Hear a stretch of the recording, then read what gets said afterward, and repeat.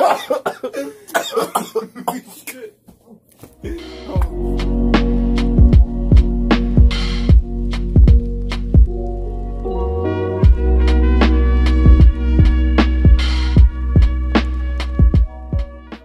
up, y'all? Welcome back to another reaction, and today we're going to be reacting to George Carlin, the Trillion Days.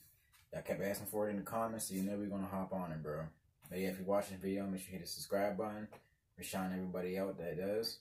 Yeah, there you go. But we're going to hop right into this, man. Let's go. When nature's going crazy, throwing things around, scaring people, and destroying property, I'm a happy fucking guy. I'm a happy fucking guy. I look at it this way. For centuries now, man has done everything he can to destroy, defile, and interfere with nature.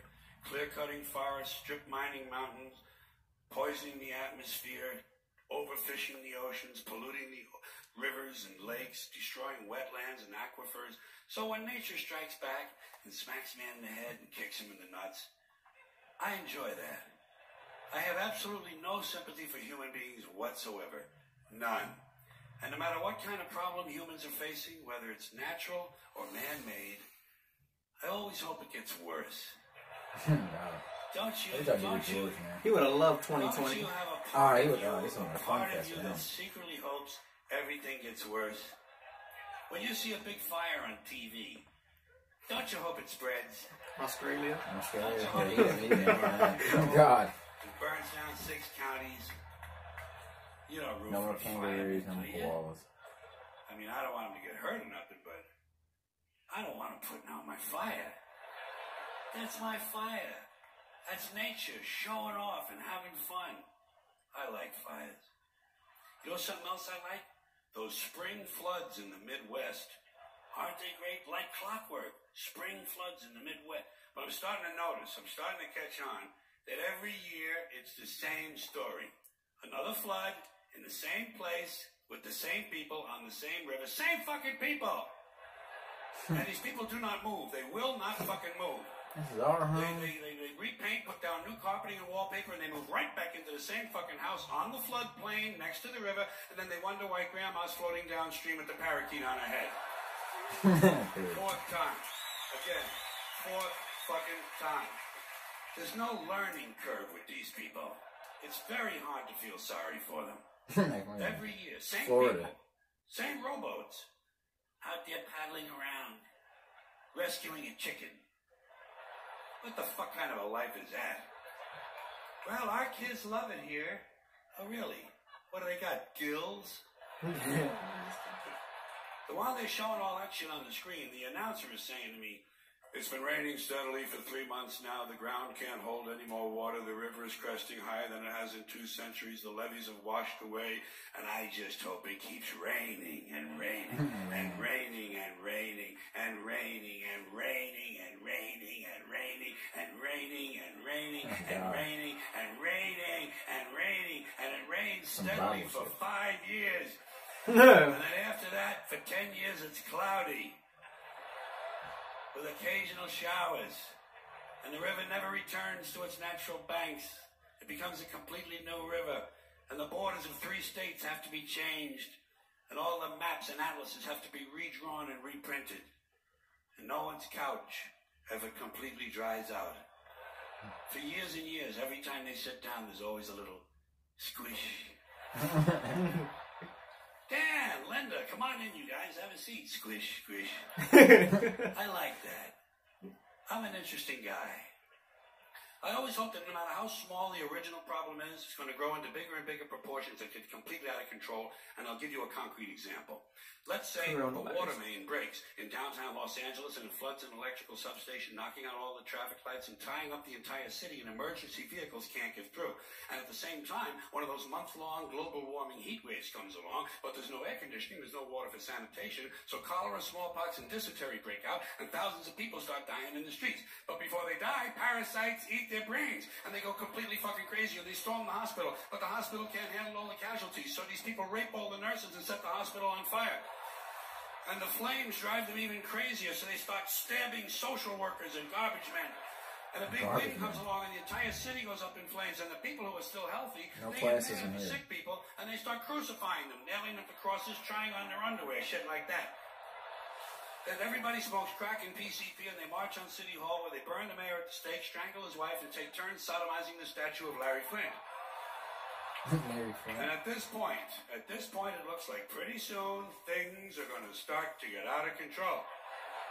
So everybody panics and tries to leave the city at the same time, and they trample each other to death in the streets by the thousands, and wild dogs eat their corpses, and the wild dogs chase the rest of the people down the highway, and one by one the dogs pick off the old fucks and the slow people because they're in the fast lane where they don't belong. Get the fuck out of the fast lane if you're an old fuck, if you're a slow fuck. Get over on the right. Get over on the right. And then... And the lucky ones, the lucky people who manage to make it all the way outside of town, they discover when they get there that big sparks from the city have lit the suburbs on fire, and the suburbs burn uncontrollably, and thousands of identical homes have identical fires with identical smoke, killing all the identical soccer moms and their identical kids named Jason and Jennifer. And now the fire spreads to the farmlands, and the farmlands burn intensely at 425 degrees, creating millions of baked potatoes. And what? As the farmlands burn, thousands of barns and farmhouses begin to explode from all the hidden methamphetamine labs. And the meth chemicals run downhill into the rivers and streams where wild animals drink the water and get completely geeked on speed. So bears and wolves, amped up on crank, start roaming the countryside looking for people to eat, even though they're not really hungry. And the fire spreads to the forest, and the forests burn furiously, and hundreds of elves and trolls and fairies. Yeah, he would have enjoyed Australia. He would have enjoyed Australia. And he is. Finally, that fucking little cunt, Bambi, is dead. Dead.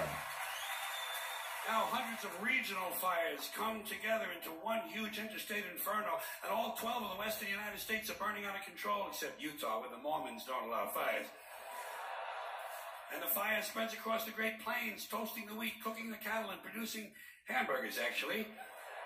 Then it leaps the Mississippi and races through the South, blowing up stills, interrupting lynchings, and killing millions of inbred people. And then it turns northeast and it heads for Washington, D.C., where George Bush can't decide if it's an emergency or not. Can't decide this. Oh, it's hard work. You know? Oh. Yeah, he can't decide because Dick Cheney is in prison. So, instead, he takes a nap. He puts his empty fucking brainless head down on the little pillow his mother gave him at Christmas time, and he takes a fucking nap. So the fire moves to Philadelphia, but it's a weekend, and Philadelphia's closed on the weekend. So the fire moves to New York City, and the people in New York tell the fire to go fuck itself. Go fuck itself. And it does. Yeah. And it does. So instead, it burns down Long Island and Connecticut, killing all the rich white assholes and completely destroying their evil faggoty golf courses.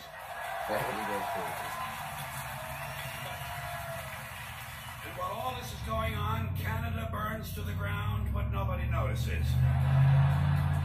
And now the entire North American continent is on fire, producing a huge thermal updraft and creating an incendiary cyclonic macro system that forms a hemispheric megastorm, breaking down the molecular structure of the atmosphere and actually changing the laws of nature. Fire and water combine, burning clouds of flaming rain fall upward. Gamma rays and solar winds ignite the ionosphere, creating huge clouds of ionized plasma. Bolts of lightning 20 miles long begin shooting out of the North Pole, and the sky fills up with green shit.